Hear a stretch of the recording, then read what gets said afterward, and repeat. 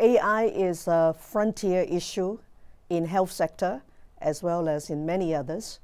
And in the era of sustainable development, it is important that we make full use of the potential of AI to find solutions to address the multiple goals in the 17 goals of SDG.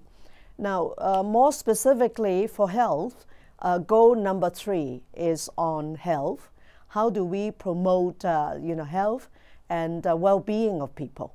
And AI has great potential, but having said that, I also need to encourage people to be a bit more cautious with AI because we don't have answers to all the questions, and we don't even know to ask all the questions. So, I mean, we need to find the right balance.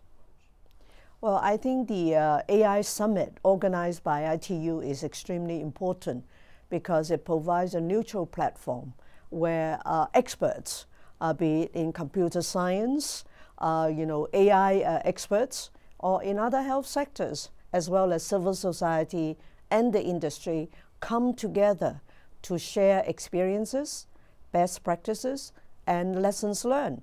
The reason I'm saying this is because AI is a very cross-cutting issue. It touches many disciplines. The fact that this platform gives a place where people can come together to learn from each other is really amazing.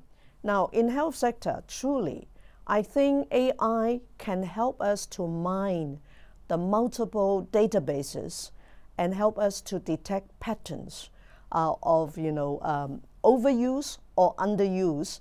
In a way, at the system level, it helps us to assess the performance of health systems, whether or not a certain doctor or a hospital is over-servicing or under-servicing patients. Now, at the individual level, it can empower individual to make healthy choices and to stay healthy and happy. At the government level, it can help us to also make proper decisions in terms of our health investment into the right area that will yield the highest return on investment.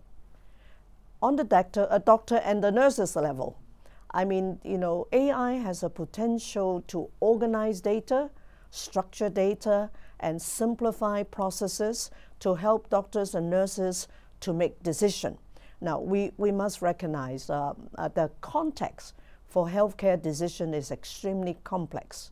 We need to know, for example, if AI, properly programmed intelligent machine, if they make a diagnosis, a wrong diagnosis, mind you, can we sue an intelligent machine? So these are regulatory issues that we need to address because doctors, nurses, as well as the training of doctors and nurses and medical institutions are accredited institutions. So in order to reap the potential of AI, we also need to look at the regulatory issues as well as the ethical dilemmas. My worry is that the potential of AI is good, but it may further increase the inequity between the rich and the not so rich countries. Until and unless, through the ITU and many other partners, we can democratize and promote the access of internet to all countries on an equal basis, the potential of AI is too far away for many developing countries. But we should not give up. We have to continue to explore the potential of AI.